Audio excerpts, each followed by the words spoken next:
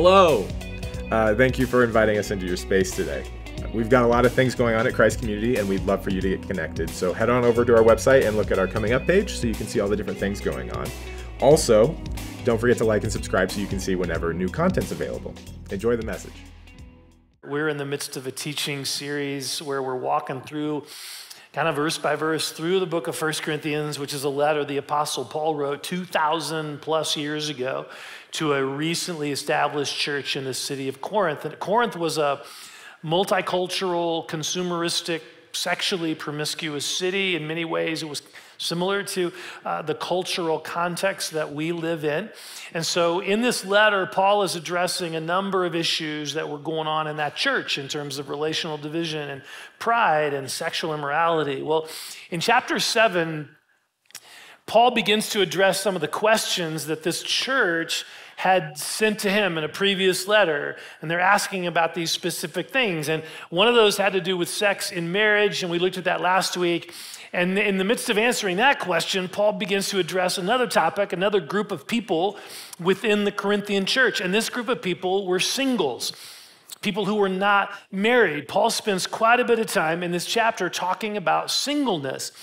In America today, 40% of people over the age of 18 are single, 40%. This is a huge segment of our society and our church.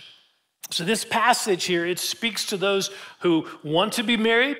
It speaks to those who don't desire marriage. It speaks to those who are widowed. It speaks to those who are divorced. And it also speaks to those of us who are married and have single friends in our lives that we are journeying with. Singleness is very significant and relevant to all of us.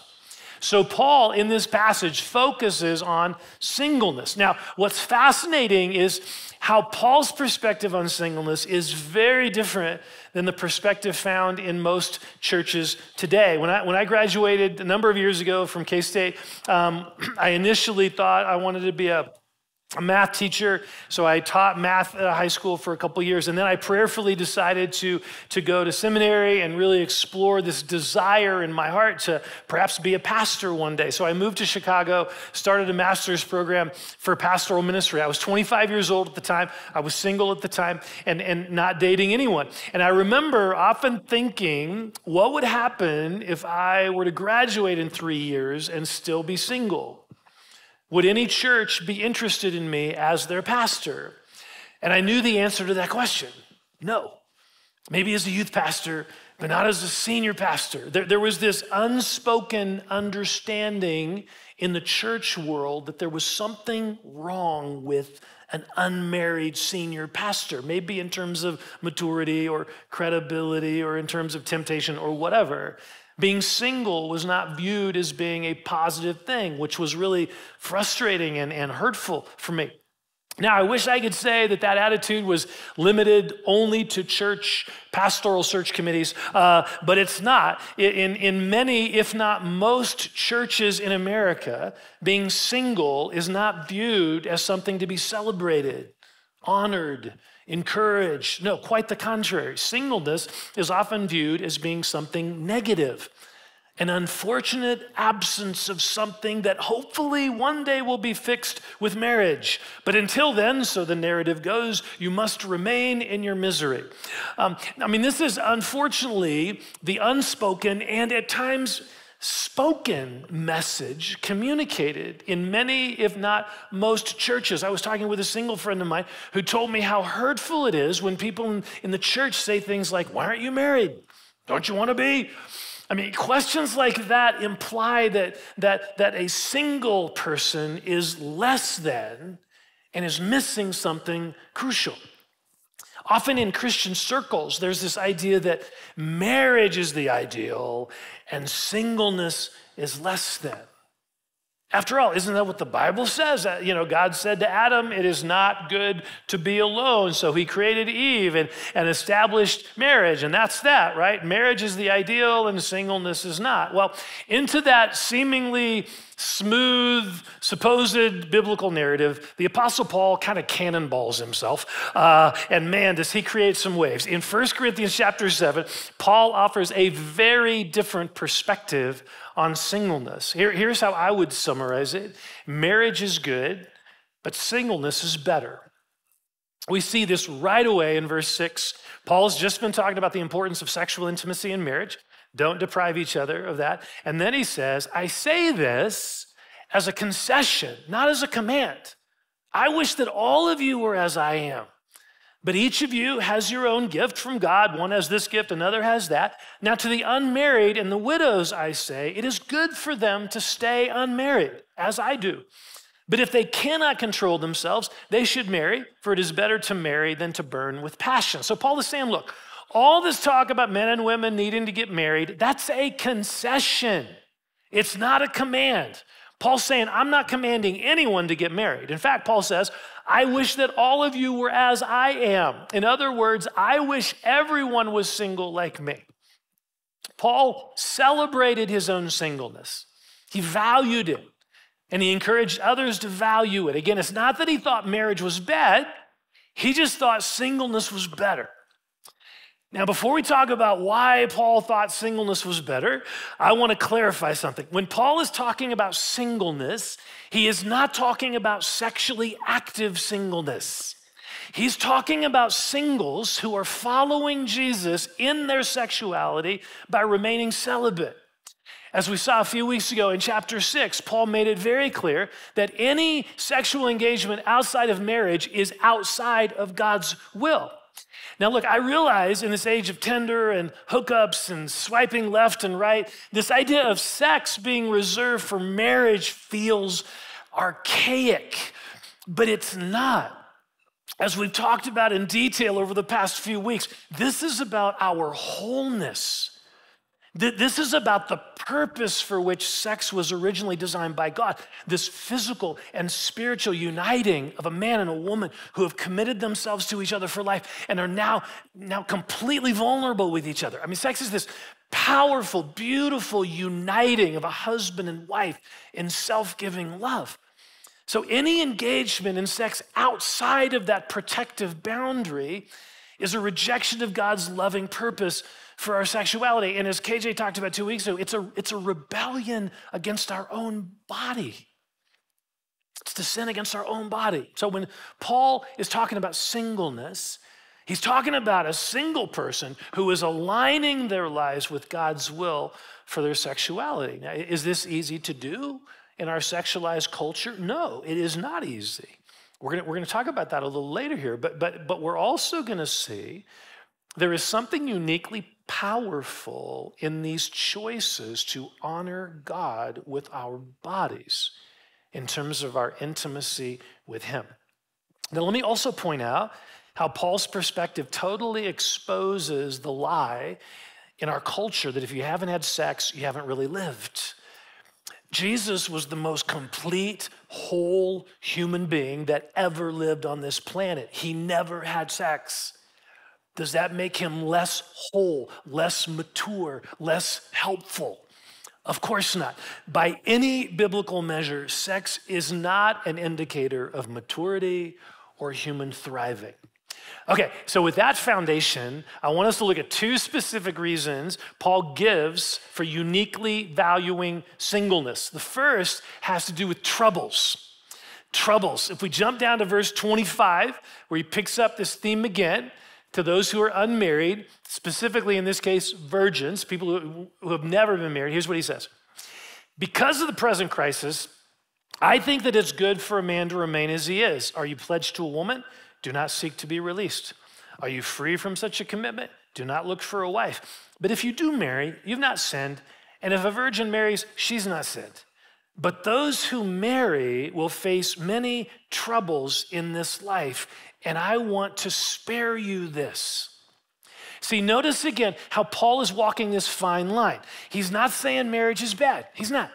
Or that getting married is a sin. No, but he is saying that from his perspective, singleness is better. So he's recommending that people remain single. And the reason he's recommending this has to do with troubles. He refers in verse 26 to some present crisis. We don't know exactly what Paul was referring to when he talks about the present crisis. It could have been something happening in Corinth. It could have been something happening in society in general, seeing, where people were headed in the culture or where things were headed in the culture or whatever. But Paul sees this present crisis through the lens of singleness. The advantages of being single in the midst of difficulties. Look again at verse 28. Those who marry will face many troubles in this life, and I want to spare you this. See, from Paul's perspective, being married adds complexity to life, and it increases the likelihood of troubles. This word trouble can also be translated pressure, stress, challenges. See, anytime you bring two sinful people together in a marital union, it increases the likelihood of challenges, of conflicts, of hurts, of personality differences and different ideas about how we should spend our money, and the challenge of being married to someone who doesn't share your interests or who doesn't share your love for Jesus, the challenge of being married to someone who is now facing a disability and needs constant care, or what about the unique challenges of children and parenting, of miscarriages, of children with special needs, or the excruciating pain of adult children who walk away from the faith or take their own life. Again, Paul is not saying that a single person doesn't have any troubles. He's saying that being married adds to the list of possible troubles that could happen. So in preparing for this message, I read an excellent book by a guy named Sam Albury, who's a single pastor in England. And this book is called The 7 Myths About Singleness. And in the book, he acknowledges that both singleness and marriage have their particular ups and downs. But the temptation for many who are single is to compare the downs of singleness with the ups of marriage, and to have this idealized view of marriage that isn't accurate. So he writes this. Paul's point, he's talking about 1 Corinthians 7, is to show singles that there are some downs that are unique to marriage, some worldly troubles that we are spared by the virtue of our singleness. And then he says this, seeing what I have seen in the last decade or so as a pastor and walking with families and all that stuff, I would have to say I would choose the lows of singleness over the lows of marriage any day of the week. And then he says, I think being unhappily married must be so much harder than being unhappily single.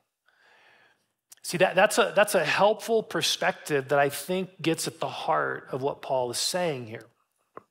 Well, Paul then goes on to describe a second value of being single, and this has to do with focus.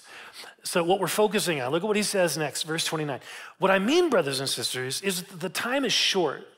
From now on, those who have wives should live as if they do not, those who mourn as if they did not, those who are happy as if they were not, those who buy something as if it were not theirs to keep, those who use the things of the world as if not engrossed in them, for this world in its present form is passing away. There is a ton in these verses that I don't have time to look at, but if you have a small group, man, dive in there because there is some really interesting things Paul's saying there.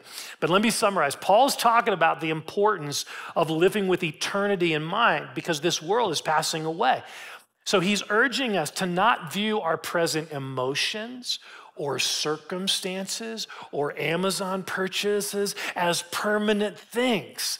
Our grief, our happiness, our marital status, all these things are passing away.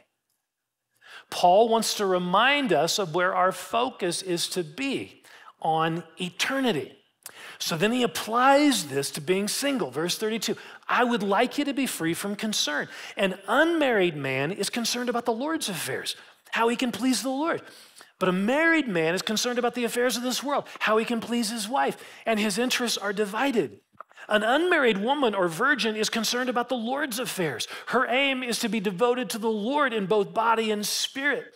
But a married woman is concerned about the affairs of this world, how she can please her husband. I'm saying this for your own good, not to restrict you, but that you may live in a right way in undivided devotion to the Lord.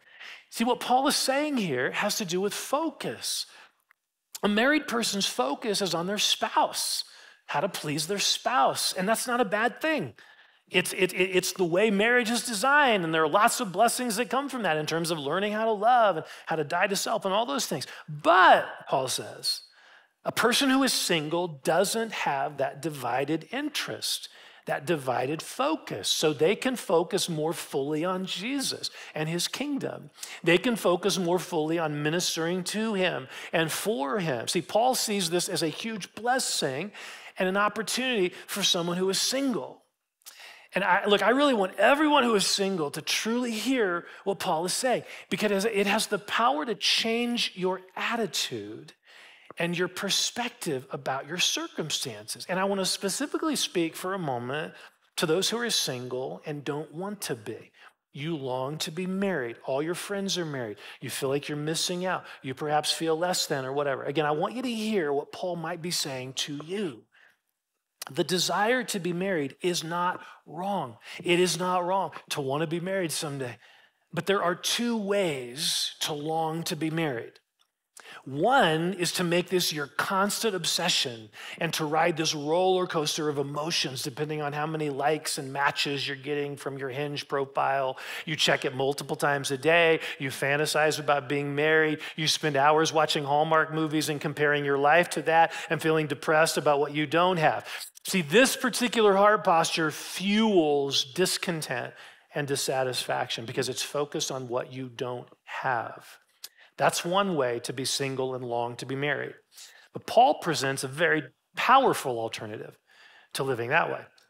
It is to leverage this season in your life, to more fully focus your heart and your body on your devotion to Jesus, to loving him, to pleasing him, to making your relationship with him your priority. I love how Paul words this. Look again, verse 34. An unmarried woman or virgin is concerned about the Lord's affairs. Her aim is to be devoted to the Lord in both body and spirit. That is so powerful. He's describing a single person who is not denying their desire to one day be married, but rather than cultivating this discontent and all the unhealthy places that can go, this person is leveraging their singleness to focus wholeheartedly on their relationship with Jesus and giving themselves in ministry for him. See, this is all about where our heart is focused. In preparation for this message, I had two different single friends read through my manuscript and offer input, and both of them talked in detail about how in their singleness, they've been able to trust Jesus more deeply and to learn how to hear his voice more clearly, trusting Jesus with their longings and their disappointments and their fears. One specifically mentioned how the older she gets, the easier it is to start doubting God and to shut her heart down and become bitter towards God. I love what she wrote. She wrote, I think as single people get older, they can either harden their hearts and become bitter, or they can learn to cultivate that intimacy with Jesus, be authentic, and keep their hearts soft, even in the seasons of pain, disappointment, discouragement, etc. She talked about how in this season, God has been, and I love this word, has been cementing in her heart his truth. I love that. I mean, being single provides a unique opportunity to focus on and lean into your relationship with Jesus, going deeper in intimacy with him. Now, please hear me. I'm not saying it's wrong to do Hinge or Christian Mingle or whatever if you feel led to do that. If you want to be married, it makes sense to be around people in similar circumstances. But the crucial issue is your heart posture. Are you desperately seeking to be married and so focused on that it occupies a central place in your heart?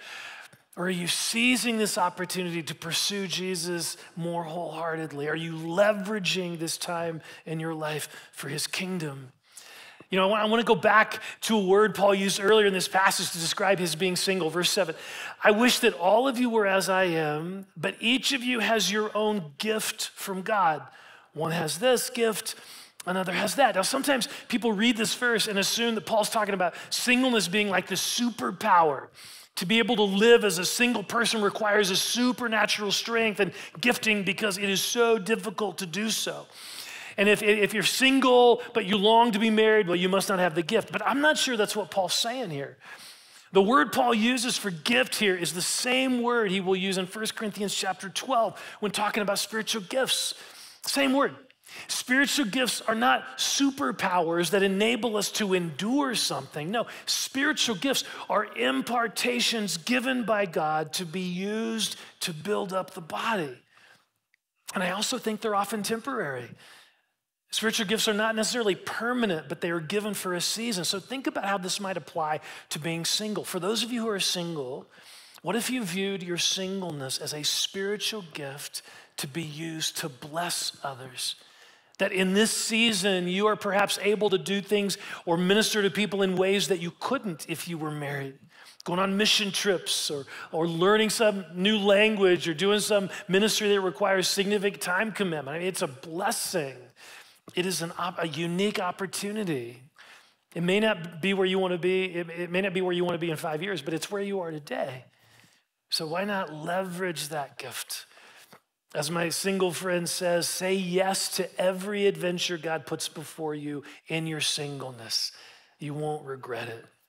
I mean, Paul's a great example of this. His singleness enabled him the freedom to do amazing things for God, planning churches and working out deep theological issues and writing a good portion of the New Testament. Paul's singleness is still impacting all of us today. Thank God Paul was single so that he could have the kingdom impact that he did. Now look, I don't want to use Paul's words here to paint this idealized picture of singleness. I mean, clearly it does have some benefits, as Paul describes, but it is not without challenges. One of the challenges of singleness, as Paul alludes to in this passage, is the challenge of having sexual desires and not having a context in which to express those desires. And then throw in the mix the reality of living in a sexualized culture with such easy access to porn, to casual hookups, etc. Being single in a society like ours is not easy, but it is also not impossible. Our sexual desires can be continually surrendered to the Lord and also point our hearts toward our ultimate longing for intimacy with him. In chapter 6, Paul says something so profound, so powerful. He's talking about why to avoid sexual immorality with a prostitute. And then he says this, but whoever is united with the Lord is one with him in spirit. I mean, here's Paul as a single guy talking about a level of intimacy and passion for God that is even deeper than physical intimacy. Look, our sexual desires are not ultimate things. They're not. They point to a deeper longing for union with Jesus. Even as a married person, for those married folks here, even as a married person, this is really important truth for us to realize. Our physical intimacy with our spouse is temporary. Jesus made it clear that there won't be marriage in heaven. Our sexual desires, whether we're single or married, ultimately point to a deeper longing for union with God. That's what we were created for. Now, obviously, this doesn't take away our sexual desire, but it does help reframe it. What if rather than focusing on just trying to deny or ignore our sexual desire, what if we instead used it and we let it fuel our intimacy and longing for Jesus? In 2 Corinthians chapter 12, Paul talks about this thorn in his flesh. We don't know what it was, but it was something that really frustrated him, was buffeting him, and he asked God 3 times, he asked God to take it away. But God said no. And in that place of struggle, God said this to him, my grace is sufficient for you, for my power is made perfect in weakness. See, what if we viewed our weaknesses, our struggles, our unmet sexual desires, our difficulties in life? What if we viewed those things as an opportunity to lean on Jesus more fully and experience his presence and power in a greater way? Now, in addition to this area of unmet sexual desire, one of the other challenges of singleness is loneliness. coming home to an apartment without anyone to greet you. To a single person, friendship and community are critical things, critically important. Now, one of the advantages of being single is that you potentially have more availability to pursue relational connections and community. A married friend of mine with young children recently mentioned to me how at times he is jealous of those who are single because of the flexibility and availability to spontaneously, do things with other people at 10 o'clock at night or whatever. But there is a downside to this as a single person. I mean, married people sort of have a built-in relational connection that's always there. But a single person doesn't automatically have that. In Sam Alberry's book, he writes, and again, this is important for all of us, married and singles, to hear what he's saying. He says, even when friendship is maintained with a married friend, it often becomes lopsided. The married friend no longer needs you as much as he or she did, which means that I, as the single person, usually have to take most of the initiative in the friendship. I have to reach out to my married friends if we're going to get together. And then he says this, as a single person, my friends are a lifeline. They're like family. They're the ones with whom I feel most known and loved. I need them hugely. Look, when I read this, it opened my eyes to the reality of why us being a church family is so important. We need each other. We all need relationships. We all need hugs, right? And friendships and encouragement and community. That those of us who are married need to make sure that our circle of relationships includes those who are single and that we're initiating relational connections with them and inviting them into our lives. And those of us who are single, please know that you are valued. You are a vital part of this church family. We see you and love you. We need you. All of us have been made a family through the blood of Jesus. And as a blood-bought family, everyone in this family matters. Everyone is valuable and seen and important. Amen. Well, let's stand. In just a moment, I'm going to invite the Holy Spirit to come. This ancient prayer, come Holy Spirit. And all we're doing in that is we're opening our hearts to be present to the Lord afresh, in a fresh way, in whatever he would want to say to us or want to do in us. And if you're comfortable, I encourage you to have your palms open. This too is an ancient posture of prayer, of receptivity to the Lord. So Holy Spirit, come. We open our hearts and our minds and our bodies to you. Come, Holy Spirit.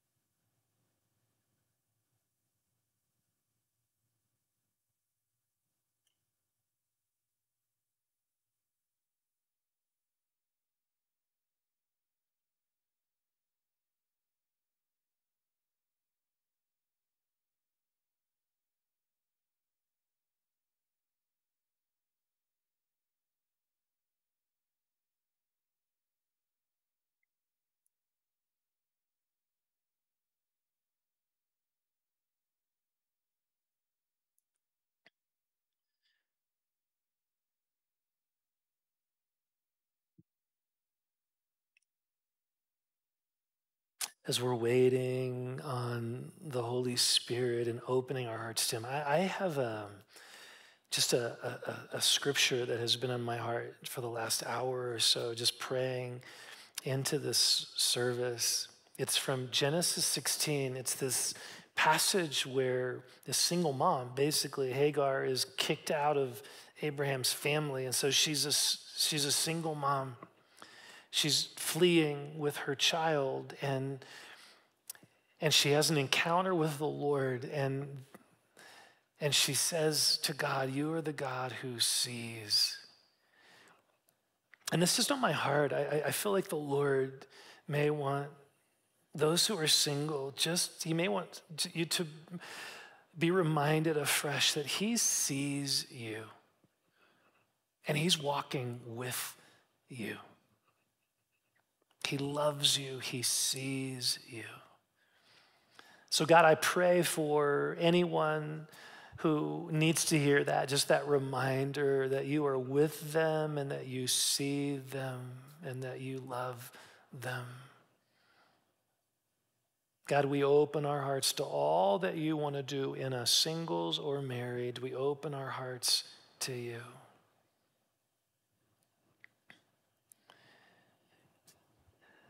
Now, in just a moment, the worship team's going to come and begin to lead some worship. And we want to really create a ministry opportunity for a couple of things. One, if you feel like the Lord, the Holy Spirit is doing something in you, feel free to remain at your seat. That's totally cool. But we also invite you to come forward and just to come up into any area up here. And as you stand here receiving from the Lord, we have prayer team members, and they would love to come alongside you. They're not going to ask you what's going on. They're just going to place a hand on your shoulder and just bless what God's doing.